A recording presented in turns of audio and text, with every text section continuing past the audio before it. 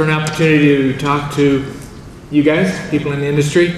25 years, John mentioned, 25 years ago, I think, was roughly when the New South Wales Department, which whatever name it was then, speaking of change, hosted a conference to talk about risk assessment. I think it was about 20, maybe 23 years ago.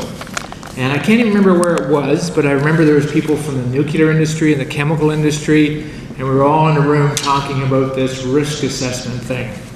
And boy, there's been a lot of change since then, and I could walk you through, because I've been lucky enough to be around it, the kind of changes that have happened in how we manage risk. And I would say at the onset that we probably do it better than anybody else in the world as a mining industry, and you should be quite proud of that. And there's a lot of reasons for that include a bumpy journey at times. But in this presentation, I'm going to talk about one particular change. But before I start the presentation, I just want to say how great Peter's presentation was. I mean, you go to conferences and mining conferences, and you hear people talk about unwanted events. But when you're in the risk management business, you hear them talk about the different ways. I was at a SAGO presentation in Washington shortly after the event. It was a conference on SAGO, and as Peter was saying, almost everything that was said was about rescue chambers. And I couldn't believe it. There was no real discussion about how do we prevent this happening again. It was rescue chamber salesmen talking about how to put a box underground you could hide in when you needed to. And it was stunning to me as a guy who really grew up in the Australian coal industry with risk management that there was no focus on that. There was a commission after SAGO that was chaired by some quite knowledgeable people, chaired and included. It was a tripartite commission in the United States that was after the investigation, Peter. And the #1 recommendation was risk management. The other 99 pages, 99% of the report was rescue chambers, communication systems, training of rescue people, all the paranoia of don't communicate, during a rescue to the press, all that sort of stuff that happened in SAGO. It was just a waste. We are so different here in the way we think than the United States. Now, why I really like Peter's presentation. Sorry, Peter, I'm going to pick on you a bit. I've watched guys do presentations in this industry for 25 years, and one of the biggest changes is the way we think. That's what we're trying to do with risk management. We're trying to think differently. We're trying to think proactively, but we're trying to think differently. Peter used words like energy. It's really about managing the energy. We got to understand the hazard. The hazard is lightning. Let's understand it. It has a high degree of uncertainty. It has a certain probability. See, Peter picked up some data. There's the probabilities of lightning strikes where you are in Australia. You can actually treat it like you do if you're in northern Queensland with rainfall, the 1 in 100 year event. That's a probability. That's a risk. That's a measure of risk. And he also talked about controls. Those are the things that you do if you have an unacceptable risk related to a certain hazard. And that kind of conversation is, what I like to think has happened in the coal mining industry especially, but also in the hard rock industry in the East Coast and to a lesser degree in the West Coast, in the mining industry related to risk management. So my presentation, which I'm going to try to do fairly quickly, is about a change. And it's a change that I could fit nicely into the information that Peter talked about, which is changing the way, now that we have a hazard that we think might be relevant, lightning might be relevant, that we want to look at that hazard related to our particular pit. Now, on the slide it says WRAC to Bowtie. Now, WRAC is a risk assessment method. It's a way of helping you think proactively and systematically. Bowtie is another method of helping you think systematically about an unwanted event. They are two different tools, like the screwdriver and the hammer. They're different tools. We have been doing WRAC. I did a presentation on WRAC 25 years ago. I wrote the manual in 1994. It's time to change. It's time to not throw it away. It's still useful, but recognize it has limitations. Now, I've talked about this for a lot of years, so I'm hoping that I don't have to talk about it anymore. That's a WRAC, 1994. That's what the manual says. Now, you all have versions of that sort of multi-column form that you use for various purposes. I've seen piles of them after fatalities that have been filled out at mines in a week. You know, it's really kind of overdone, I think, really. But WRAC was designed to help us in the early 90s, 20 years ago, because our accidents said that we weren't thinking about the work that we're doing very step by step, very process-wise. Where does it start, where does it finish? So we developed a technique to walk us through those steps and to help us understand what might go wrong. Now, push this hard, right? There we go. Whoop, too hard.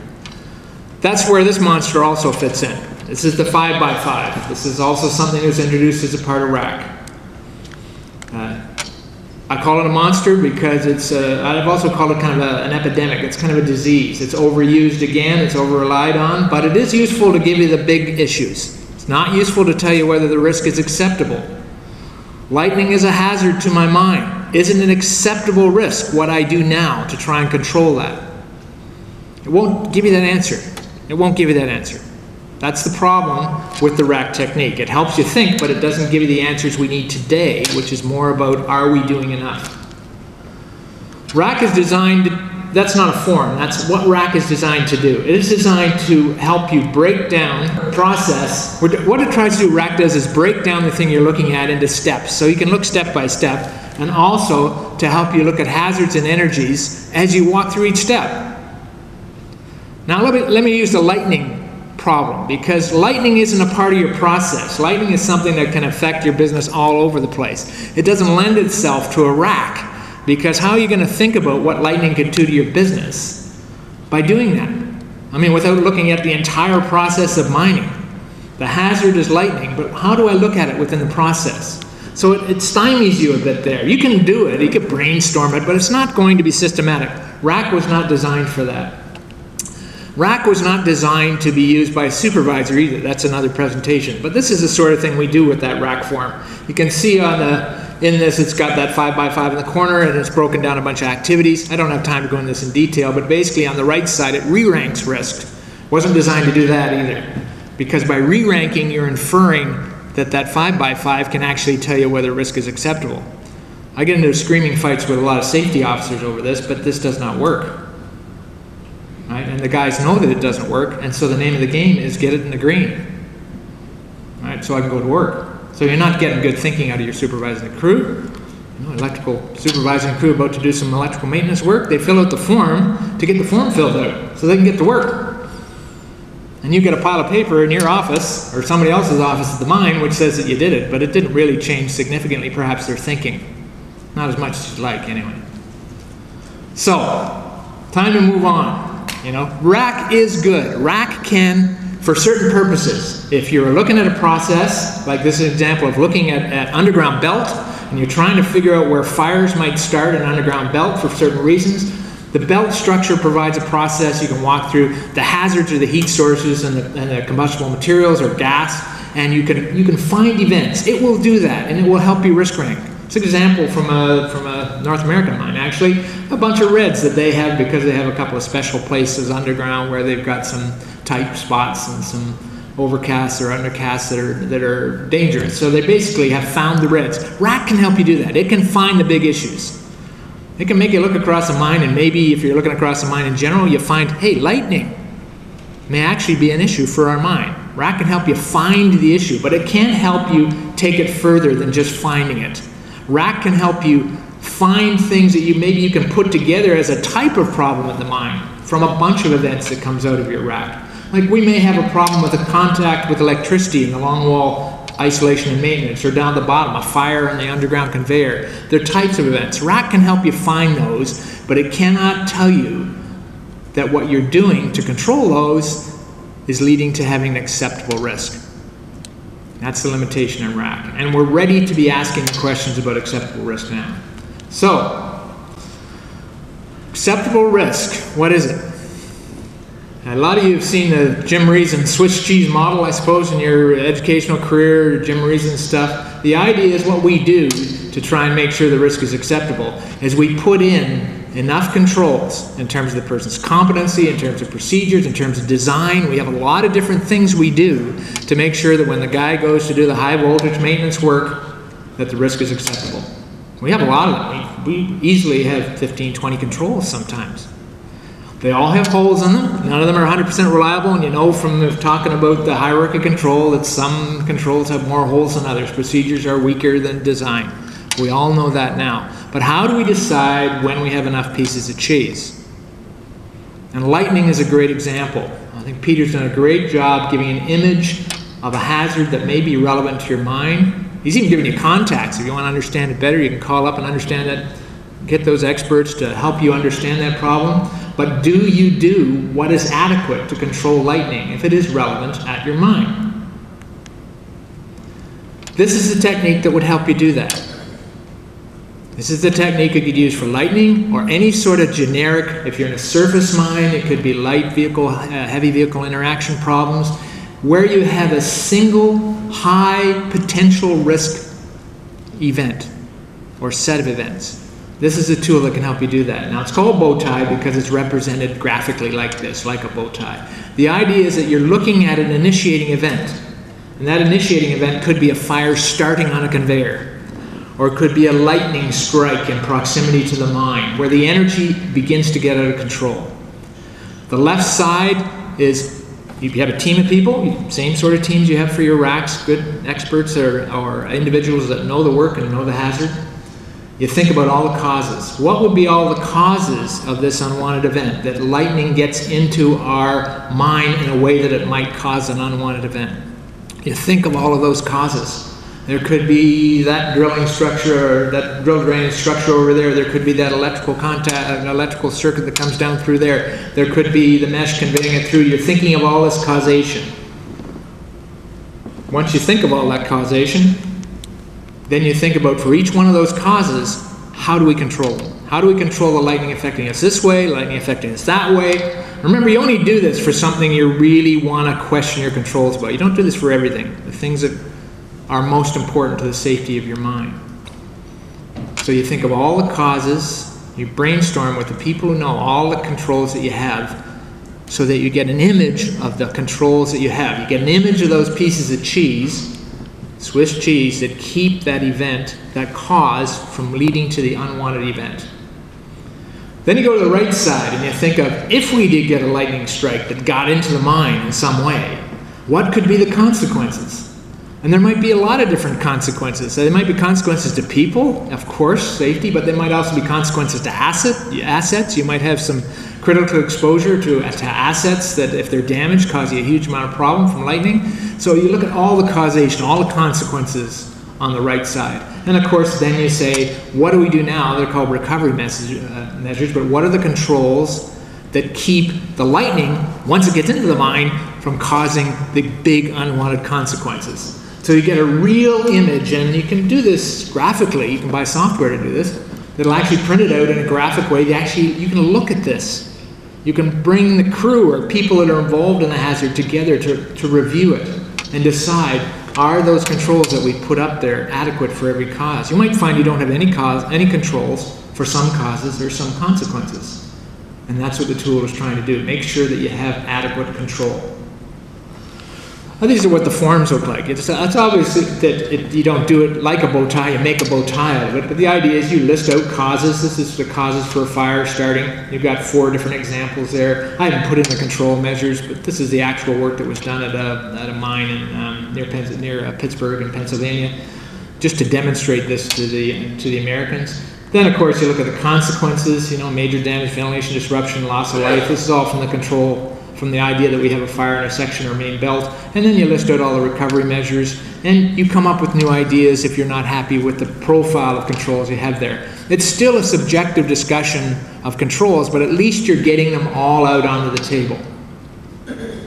Now, a lot of companies have taken this further and actually tried to quantify the effectiveness of their controls. And this is an area I think it's fair to say is in development in the minds of the risk management experts in the mining industry, wherever they are around the world.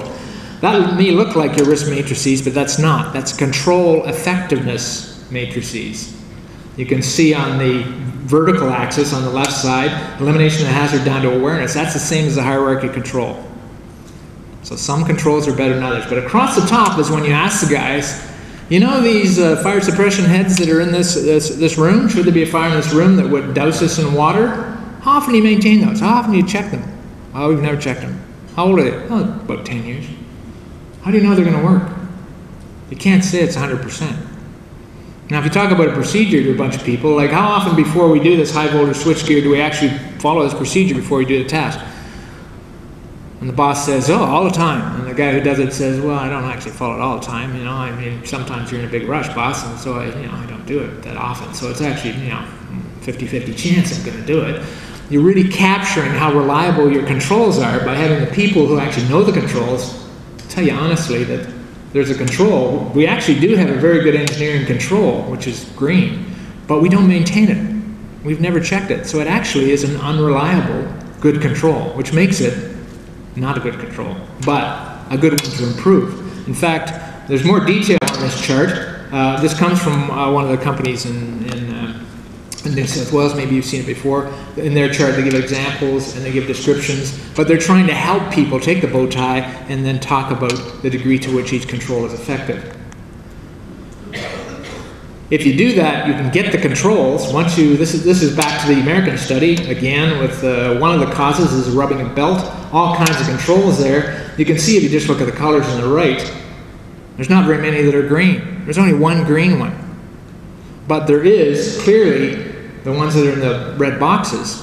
One is one you want to make sure happens, the design of the conveyor so the structure doesn't rub. But the other three are good controls that are engineering controls that are not reliable because we're not managing them very well. So the first thing to improve is to make your good controls work, not to put in new controls. That's the kind of discussion that you have. Finding your unreliable good controls is the first thing you improve, and you may even be able to say that those are now your critical controls, which a lot of companies are then putting in their risk register and saying if there's anything we want to control right at underground fire is we want that fire detection system to be reliable. Joe, that's your system, you own it, it'll be monitored and checked and inspected every X amount of time, and therefore it becomes a critical control for this mine. We manage it with a higher degree of vigor than we do the other controls. So it starts to move you in a different direction, up the journey, through the change of managing risk better, as we do all the time. This is again from a corporate company, Centennial actually, who's put this sort of thing together in their actual software system they worked with a supplier on, so that you have a combination there. I know you can't read that, but that's WRAC. If we take a bit of it out, you can see in there fire on the conveyor has caused by and resulting in. It has the same sort of information in a bow tie. If you switch it around a bit, you've got a bow tie, but they've actually linked this approach to understanding causation and consequence to look at controls into a resource that is available to you if you work in the coal industry called RiskGate, where the preventative controls and the mitigating controls are fed into this or linked into it from RiskGate. So RiskGate is something that Lionel's going to talk about after coffee, so I'm not going to talk about it anymore. He's going to give you a good presentation on RiskGate in relation to the electrical environment that you work in. But it's a tool that will provide controls to you about an unwanted event in the red circle in the middle, the causes, the preventative controls to reduce those causes, the consequences, and the controls to reduce the likelihood that the consequences will be unacceptable. So there's a lot of change happening, and for a guy like me who's been doing this for 25 years, the change now is we're starting to move away from just using WRAC to much more systematic looks at our controls where the risk is unacceptable. I think we can redefine what risk, how you calculate risk. I don't suggest you totally throw away the idea that risk is a combination of the likelihood of an event and the consequences. Don't throw that away. But really, if you want to think about it in practical terms, if you're an electrical engineer or a person who's responsible for electrical safety at your mine and the safety of people who work in the electrical system, the risk that your people are exposed to is the degree to which it's not under control. If you know your controls and you know they're effective, you should be comfortable. If you know your controls but you don't know they're effective, you've got an issue. If you don't know your controls, you're crossing your fingers. WRAC will not help you understand your controls. Getting hold of the control thing is the next phase in risk management. So I highly recommend to you, if you don't know of the Bowtie process, and a lot of you do, and I know a lot of you are involved in it. If you don't know about Bowtie, investigate it. There's a lot of good information around on it. It's a very easy technique to facilitate. You don't get into the argument about is it a 3 or is it an A or is it a B, which drives a lot of our discussion in WRAC. It's just very straightforward. What are the causes? How do we control them? What are the consequences? How do we control them? It creates a great graphic model. You know, it's a potentially easy and effective tool to use to move us up the journey, to help us manage the changes that we make in the way we manage risk in the Australian mining industry, which again is something you should be quite proud of. Thank you very much.